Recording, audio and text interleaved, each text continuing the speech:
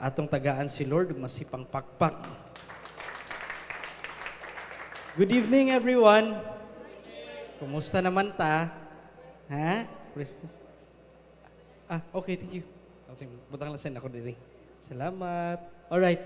So, for tonight, medyo technical tagamay ha sa akong ipang discuss, no? Because this is about it has something to do with our Lord Jesus, but at the same time, we'll try our best nga ma-relate na to sa atong tag sa kakinabuhi kung unsa man gani atong makatuunan karon kay mao man jud na dapat, di ba?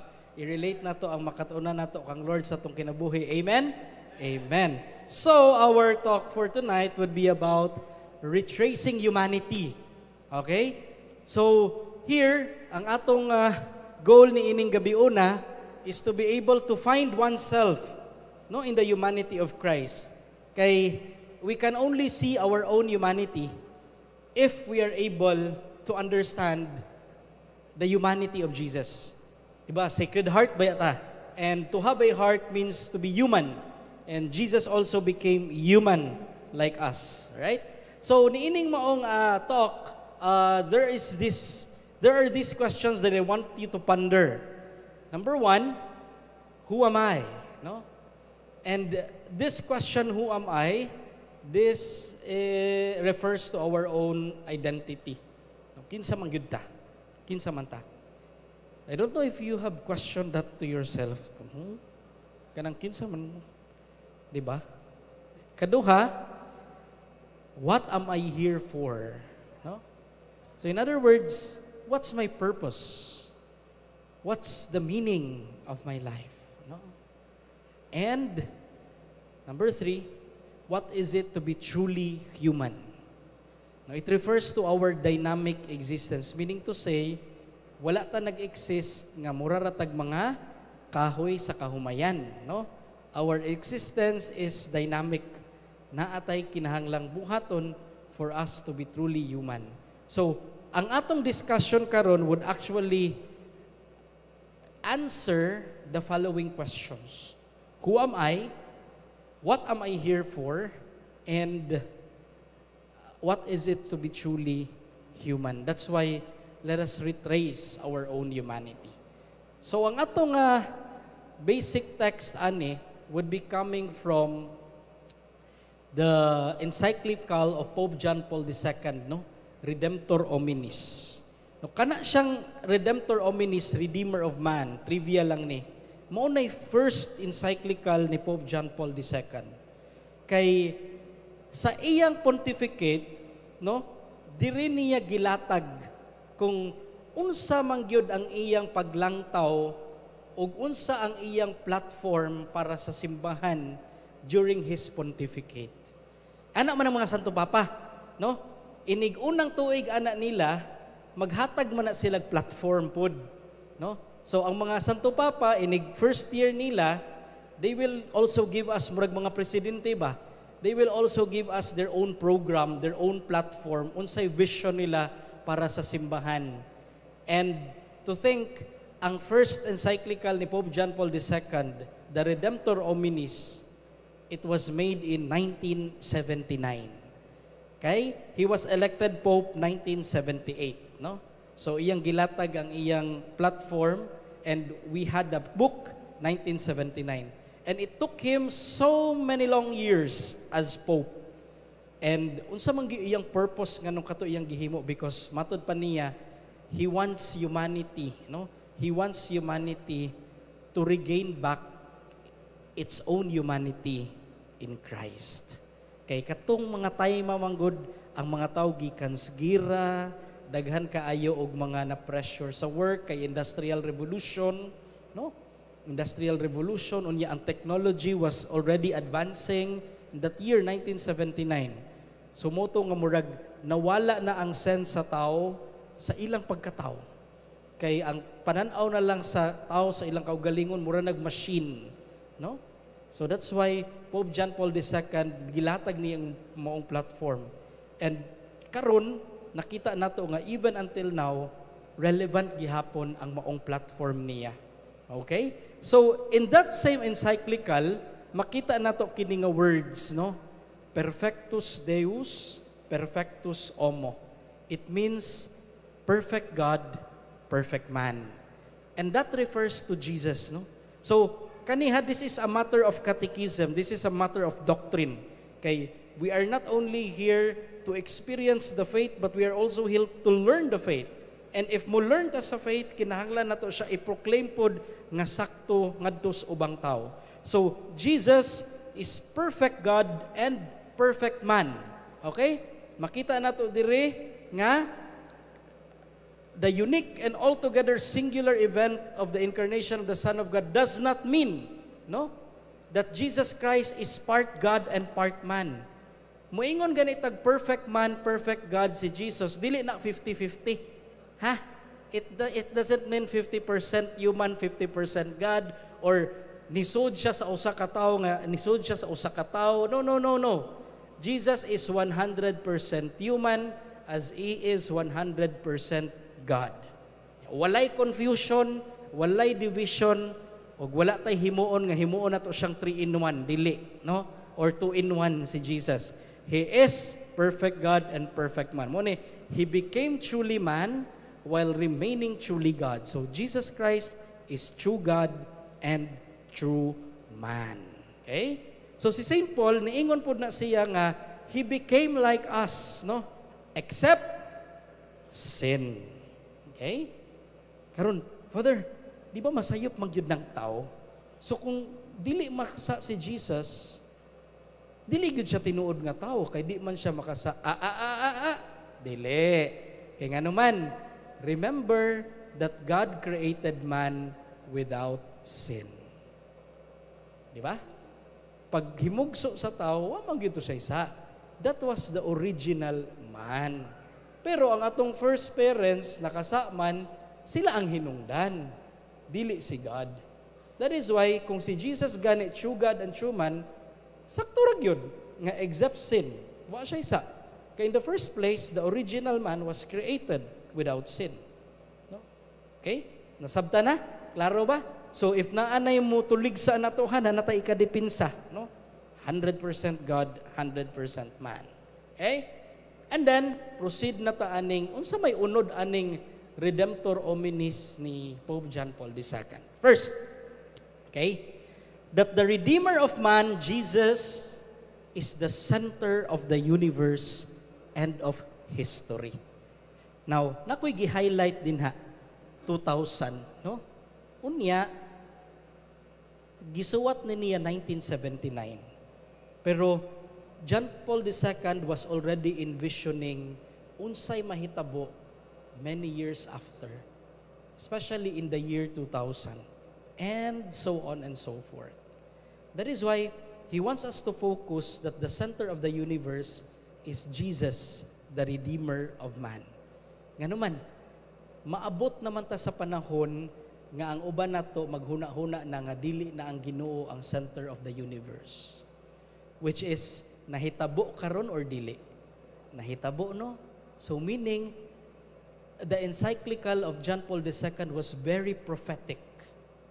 He knew that one day, daghan na tong mga tao, makalimot na nga ang center sa kalibutan ang Ginoo. Unya, ang mahimong center, ang ato ng kaugalingon. The eye. Okay? Then, following, or, nadiha foresee some events. No? Iyan na nang nakitaan. For the church, the people of God spread, although unevenly to the most distant limits of the earth, it will be a year of great jubilee. So the year 2000, of course, was a year of great jubilee. I don't know if nakahinumdum pa mo sa theme song, it's a time of joy, a time of peace, a time when hearts are then set free, time to heal the wounds or division. Sa mga millennials, nakaabot pa mi. O sa katong mga before sa millennials. Okay, so here, ang problem nga nakita ni John Paul II, no, in the future, when he was writing the encyclical, is this: the losing of one's sense of identity and the losing of one's sense of purpose. Diba? Karon, mauna na. wala na may meaning akong life, no? Kung wala siya, wa na sad ko. Di ba, char kayo. Nagka-char namang mga tao ron, no? Muna nag-ambot nga nung kinsa may nag-imbento anong word nga maoy sad, oy. Okay. Look at this. Kanikuan lang ni siya for learning purposes only. Okay. So, there is already the sense of fashion, the sense of trend, nga ang atong identity makuha na lang nato kung unsay uso. Nya kung wala ta sa uso, wa ra sad ta, no? Di ba kabantay mo anang mga kuan sa Facebook, kung ikaw 25 na ka, magminyo na ka, no? Kung di pa gani ka minyo nga 25 na ka, hala, wa na kay bilin ni ining kalibutan. Ingon na ba, no? Okay? Okay, what are the factors that trigger the losing of one's sense of identity and purpose? First is our own environment. Of course, drugs, social media, no? And of course, mga culture, nga may ingon ani, war, di ba war? Uy, speaking of kuan ba, kanang nakakita ko nga kuan, barato ko no ang pilgrimage karon sa Europe, 50%. Basta Ukraine o Russia imong adtuan. Ito na. Okay. Basahon ta ni be. 1, 2, 3, go. Everyone's existence is tied to that of others. Life is not time merely passing by. Life is about interactions. Okay? So whether we like it or not, my dear friends, ang our existence, ang atong kinabuhi, they will be always tied with the people around us. Of course, first and foremost sa atong mga kaila, ikaduha sa uban. So, life will always be about how we interact with each other. Okay? That's Pope Francis already. Okay. Balik na punta diri kan John Paul II. So, the human dimension of the mystery of redemption. Remember nga ang giluwas ni Jesus man, no? Kita, mga tao. So, there is a human dimension to this mystery nga sa iyang kaluwasan. So, may pasabot ni ini good. Okay. First, di ba? Jesus came here, for God so loved the world that He gave us His only Son, that whoever believes in Him will not perish but will have eternal life. That's John 3:16. Okay, so here, emphasize that man cannot live without love. No? So first, man can't live without love. He remains a being that is incomprehensible for himself. His life is senseless if love is not revealed to him. That is why, nadire, Christ the Redeemer fully reveals man to himself. Because God is love, and when we are able to experience God's love, ang atong humanity will be revealed to us. But only by Christ. Only by the love of Christ. Sa gugma gina sa Dios ang mahatag nato og kana bitawng purpose. Ma-reveal nato kung unsa gyud ta. And our life will be meaningless without Christ, without God, without love. Okay? And in this dimension, the expression of love, man finds again the greatness, the dignity and value that belong to his humanity. In other words, I am loved, therefore I exist. That's quoting from St. Augustine. I exist because I am loved. And who first loved me? God. Huh? That is why, because God has loved me, I am able to live. I am able to exist. And that is our identity, that we have been loved by God. Okay? And of course, this love needs to be shared.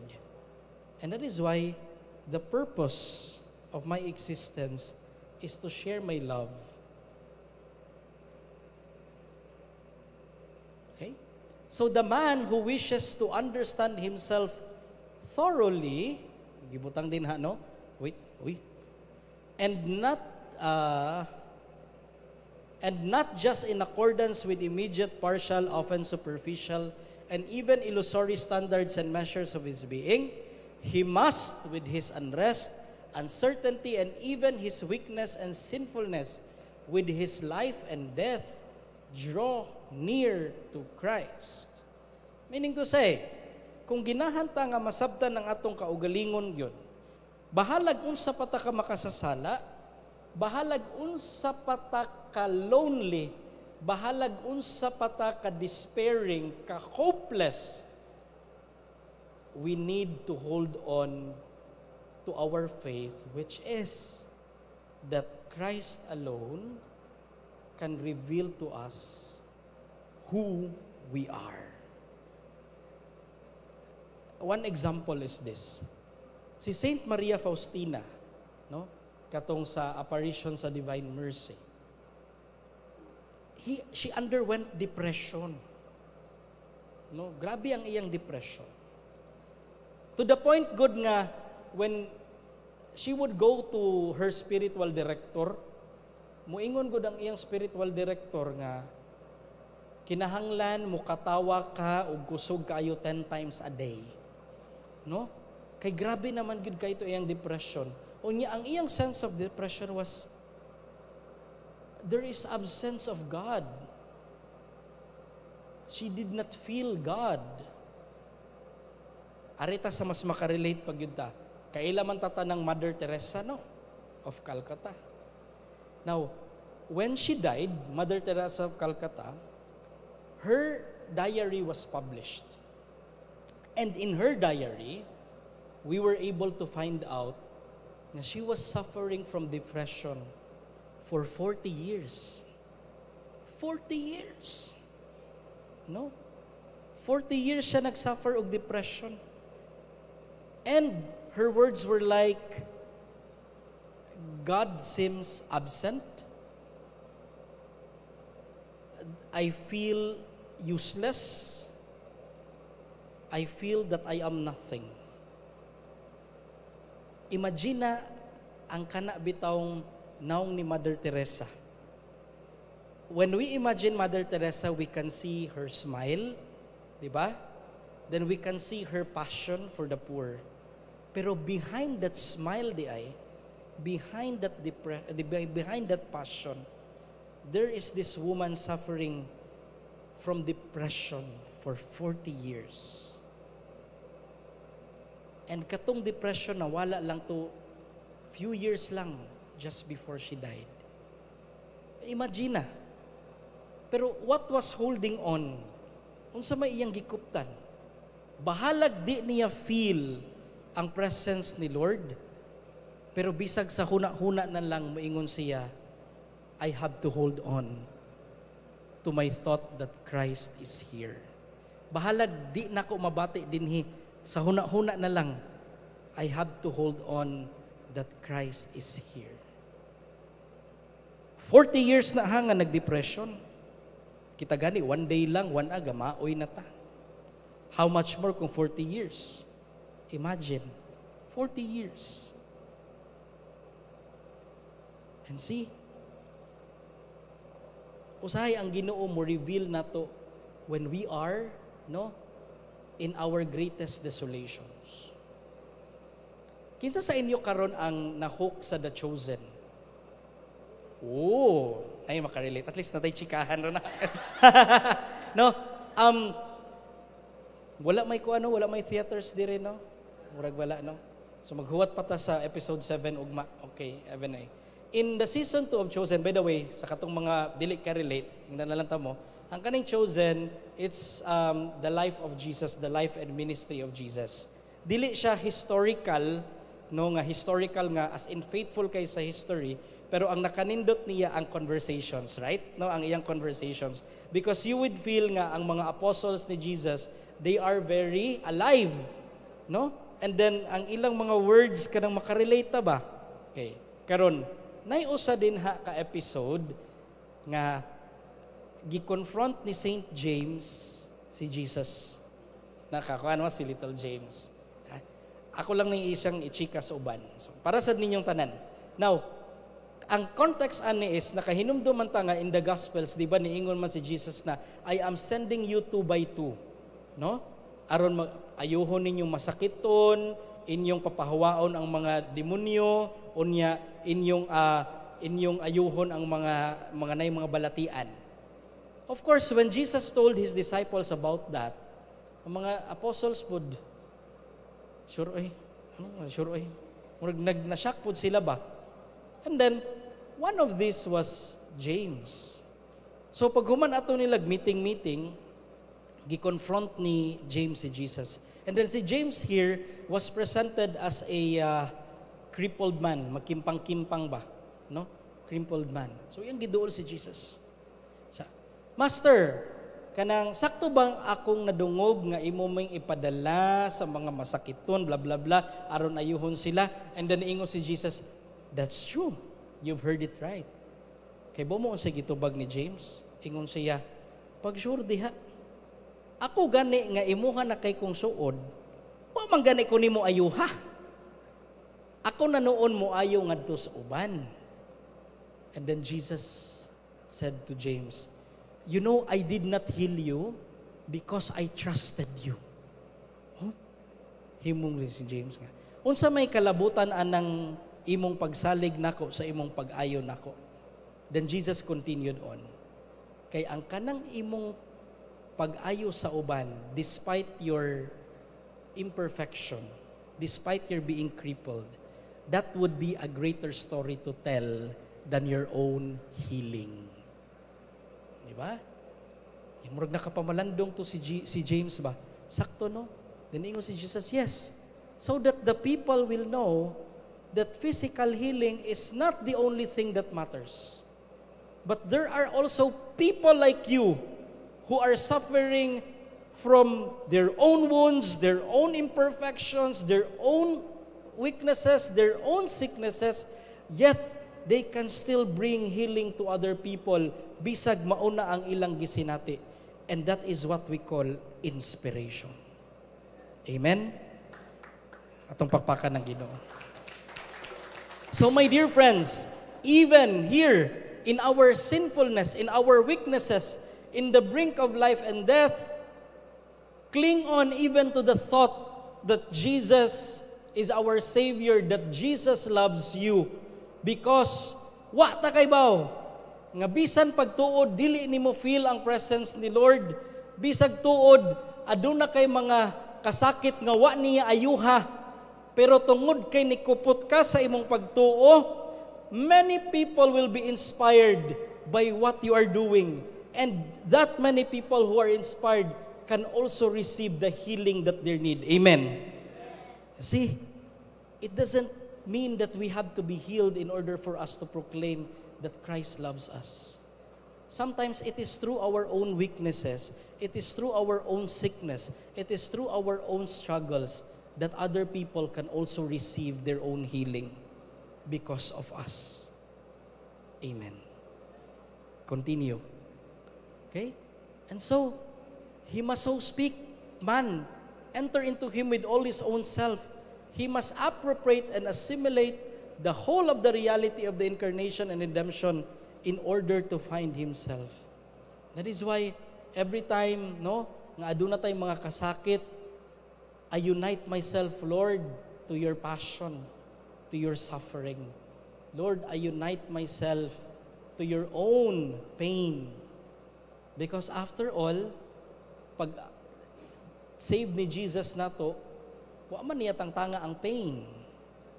But rather, he transformed pain to something else. And by means of pain and suffering, we can actually participate in his salvific work. Amen. So, this is our goal, that the goal here, that Christ united himself with each man, with each of us. No? Each of us has our own story to tell. Ginihan natay mga sharers, naatay testimonies. Because here, Christ has found us, we relate to him. Okay? And it is also our goal that each person may be able to find Christ. Okay? May be able to find Christ in his or her own story. All right? And so, let me give you this.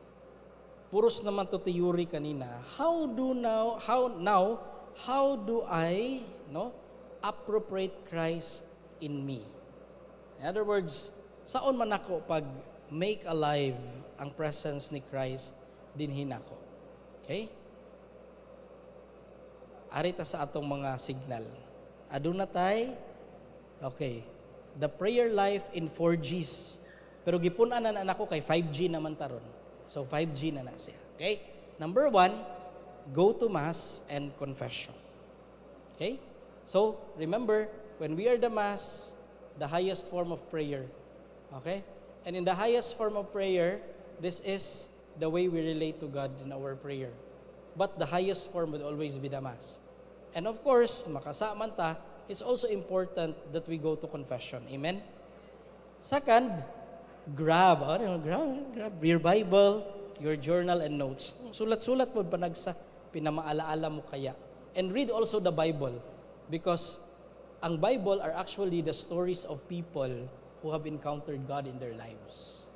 Nya, tanawa dahil na ninyo, kang kinsa mo mas makarelate. No? Mura bitaw, actually the chosen, di ba kabantay mo sa mga apostles, karon makahuna-una mo, asa ka ani nila no, mas makarelate ko. Di ba? Ako, nanakoy ako, secret lang ang kinsa. And then, from time to time, gaze at Jesus in the Blessed Sacrament. Every time you go to the church, you visit our Lord, the Blessed Sacrament. So, gaze at our Lord. And then, give to those who are in need. Okay? Give to those who are in need. In other words, reach out. Now, kung makabantay mo anang mga kanabitawng mga self-care nga mga tips, self-care or mental health care nga mga tips, di dyan na mawa din nga muingon sila nga reach out to others. Because that is also how we find purpose in life. Panalitan, kamo karon, if naiuban nato dinhi karon nga, we now find ourselves, nagluya na ta niya, we find our lives meaningless, try reaching out to others. And actually, that would help. That would help you find meaning in life again when you reach out.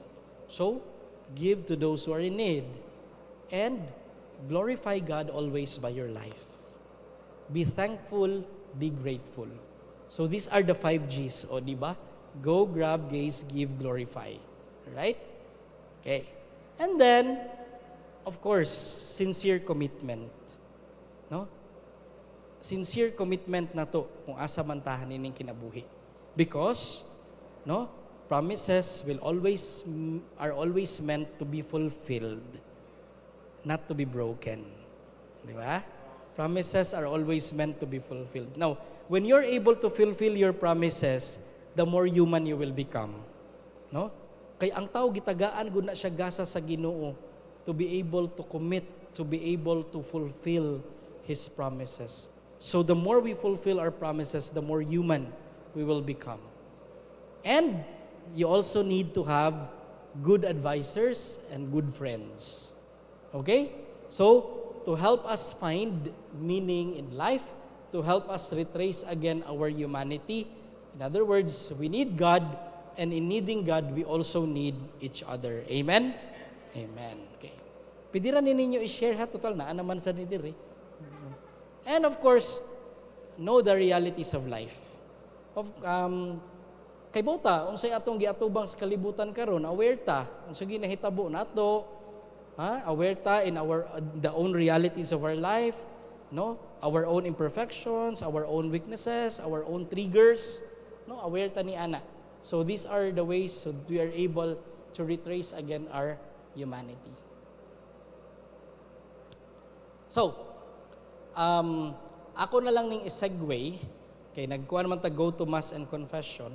Hapit naman gong Lent, February 22, Ash Wednesday naman good, So, the importance of the Eucharist and penance. Remember that the Eucharist is the center and the summit of all our life, of the whole life. So, our lives revolves around the Mass. And Jesus, every time we receive Jesus in the Holy Eucharist, whenever we receive Jesus in the Holy Eucharist, we are replenished, we are strengthened.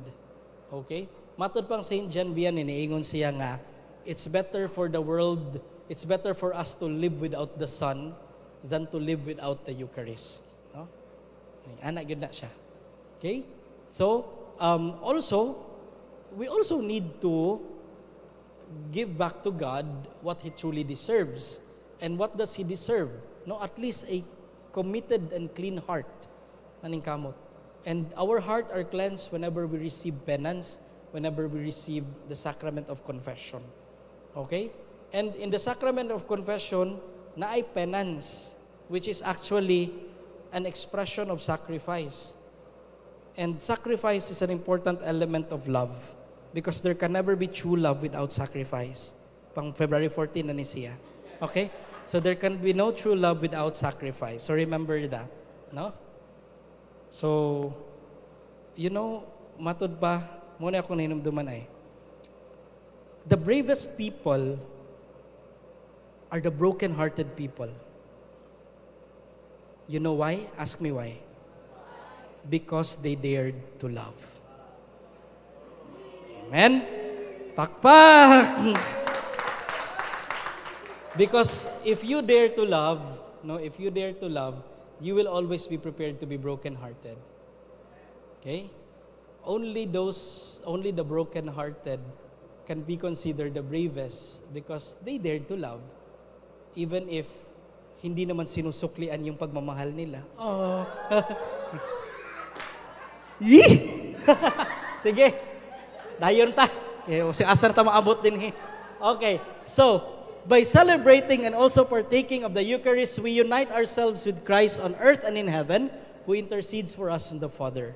So, ang atong source of strength will not just be coming from ourselves, it will also come from others, and it will also come from the people up there. Di ba? So, mas ligon ta, mas isog ta. Which is also true, tanawa. Ang mga tao bitaw, daagi kalahian. Those who are suffering from depression or whatsoever, anything in life, no, related to mental health, kung wala ang Ginoo, mas lisod sila muko. Amen? So, muni atong i-exercise. If you know people around you who are suffering, please, bring Christ to them. No? Bring Christ to them. Because lahi ang coping mechanism nato with Christ. Mo ni ang nakalahi sad sa kanabitawng. Of course, this is not to kanabitawng underrate, no? Atong mga psychologists or whatsoever. Pero kung ang usa ka psychologists know that there is always divine intervention, lahi ra gyud, no? Lahi ra gyud. Because we know that the divine, that God can always be there for us, can strengthen us. Okay? Amen. And then, okay, so when we receive the sacrament of penance and the Eucharist, okay, again, this is the sacrifice of Jesus Himself, we are reminded, and we are also reminded of the value of our own sacrifices. That it's worth the pain and it's worth the sacrifice. Okay. So, just some pits to avoid, no? Kani masin ma-relate ni ninyo. Once you will be able to know these pits, mga pitfalls, at least makaibaw na mo nga, kani murag hunahuna ra gyud din ako. Okay? So, if you are on the brink of losing one's purpose or one's identity, remember these pits to avoid. Number 1, the Inception Syndrome. Movie ni siyang Inception, pero meaning to say ani is, when you are living in your dream world, no? Living in your dream world. What does that mean? Okay? Oh, when you are in your dream world, always remember nga, di jud ka kalihok because you're always dreaming. Okay? Kung kaybaw ka nga dili gyud mo para kamo, ay na lang gyud pugsa. Kay magsige ra kag damgo ana, no? And here comes ang consequence ana, there will always be crisis in commitment because you are not grounded sa reality. No, you are just grounded with what you think. Then, of course, you have your illusory dreams, no? Sige lang kagadamgo. Oh? Sige lang kagadamgo.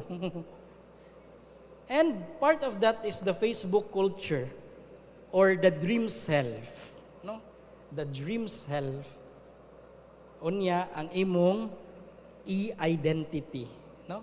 So you're not anymore grounded sa reality. Kaya ang imong huna-huna sa imong kaugalingon, TikTok naman lang. No? Anything about social media. Right? So avoid this one, ha? So, usahay, kana bitawng mga ang resulta po sa social media nato ilabi na kanang mga Instagram o Facebook, no? Hala, sana all. Hala, nindot lagi siya kuan, hamis lagi siya kuan, daghan lagi siya reacts, daghan siya followers, no? Di ba? Tigtanaw mo kuan kanang sani? Dirty linen. Nya inyo rong mga followers ang inyong gikuan, iyo na una. Another one is the maybe generation syndrome. No? Hiding behind short-term goals to avoid deeper decisions. Maybe, sana, it prevents us from becoming a promise maker. Of course, kung ang atong una-una is maybe, pwede ra gyud nga it can prevent us from breaking our promises. But, ang problema sa dana, it also prevents us from committing to relationships. Okay? Kay short-term raman. Maybe. Tingali. No? And of course, the disadvantage of having short-term goals. So, dili lang ko mag-una-unag long-term. Kay basin, mapakyas ra ko. Basin, magbuwag rami. No? So, if ingon ana atong mindset, wag gid ta, magtay padulungan. No? Kay puro sa buwag atong giuna-una. Then here, Finding Nemo syndrome. So it's letting the failures keep you down. Okay? So, of course, fear of God, the fear of oneself, the fear of your own wounds, the fear of risking. So, if you fear failing, dili pod ka progress. Remember that. All right? Or the fear of getting it wrong. No? Di na lang ko ano, kay basig nga. Masayop niya ako. Okay? Okay? Fear of getting it wrong. So that's the Finding Nemo syndrome. And then you also have the Superman syndrome. No? It means you are waiting sign from God. No? Mura kag si Juan de la Cruz. Naghuwat lang nga matagak ang apple. Okay? So, muni mga sign searching. Hala, oy, Viva Magenta. Swerte ko ng Viva Magenta. Karong tuiga. No? Magsigitag sign. Sign na ba nga siya? Bitaw? So, na mo ingon nga, unsa may sign nga siya? Basta, naibuhok. Naibuhok. Daghana nila, no? Okay? And not using one's intelligence. Okay? So, yeah, because we are simply waiting and waiting. So, tayo mahitabuan na. That's the Superman syndrome. Right? And of course, the Titanic syndrome. Okay ba nga nung na Titanic? Ang nahinumduman lang nako ano kay i-reshow ang Titanic karon kay 25 years na, no? Okay? So it's actually ang gibutang din ha, it's bad advice coming from good friends. Sometimes our friends are good, pero dili sila maayong advisors, no? 'Di ba? Kana bitaw mo ingon nga saon man ni nako, uy nga magsige naman lang mig-away. Mo ingon sa imong friend, hala buwagin na lang na. Unya, love pa man ako siya. Di pagpakigbalik lang good. Di ba? Klaro tanan. So here, our attachments. Okay?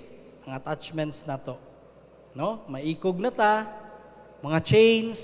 Yeah. Attachments and chains. So, these are the pits that we need to avoid. So, if you're experiencing those, okay, hinumdumi lang nga, these are the ones hindering you to reclaiming your own sense of identity, your own sense of purpose. No? Alright? And, of course, no, I would always bring her in the conversation. Mama Mary, the mother in whom we trust. Okay?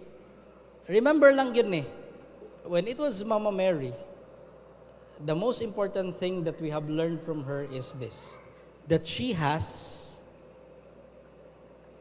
the heart of a mother. Okay? The reason her heart must also have the inexhaustibility of a mother.